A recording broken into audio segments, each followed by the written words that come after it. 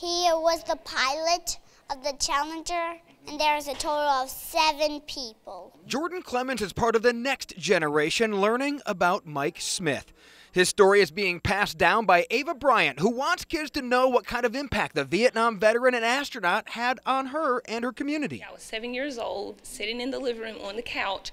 I don't quite remember watching the launch that morning, but the knock on the door was just that knock that I will never forget, of the neighbor coming over to the house to tell my parents that his brother Tony, who he had worked for, had just lost his brother Mike in the Challenger. My parents put us in the car at that time, and we drove over to Mike's parents' house.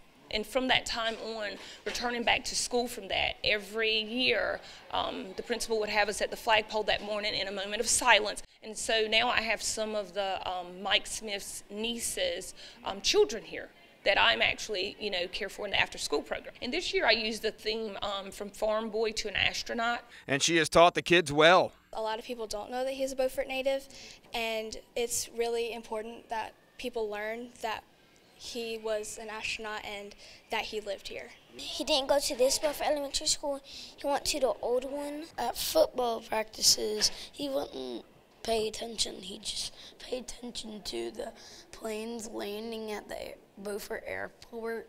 Michael J. Smith was a very important man to Beaufort, and he was very brave to go up into the spaceship. The hook that dragged the spaceship to the right spot. One day they decided to launch it even though it was too cold. They didn't care. They wanted to launch it. They didn't want it to be delayed. And they launched it, and O-ring malfunction. And it was 1 minute and 30 seconds when it blew up. There's so much to learn about Mike. I mean, there's a lot of stuff that you can learn, and I still learn things every year myself. So I just teach the kids, you can be anything. Just follow your dreams.